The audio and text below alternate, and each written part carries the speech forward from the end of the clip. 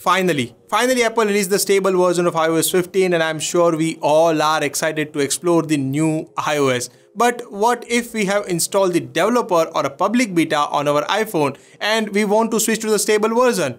Is it possible? Yes, it is.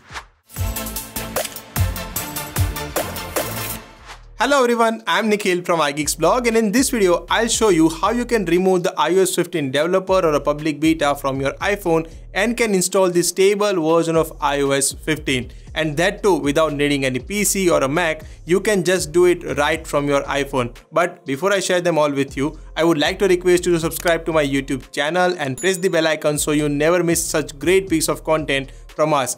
Now if you have done that, let's follow the simple procedure. Navigate to Settings. Scroll down and select General. Over here, look for a Profiles or a VPN and Device Management. Now select iOS 15 Beta Profile and select Remove. Enter the passcode to confirm, tap on Remove. And after that, you will require to restart your iPhone.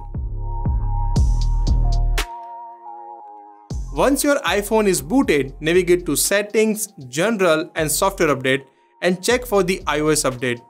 You will receive an update of the stable version of iOS 15. That was too quick and easy, right? Comment your queries below. I'm happy to answer them all. And yes, one more thing, just download our iGeeks blog app to stay updated about everything Apple. I'm Nikhil signing off. Thanks for watching. Stay safe, stay connected.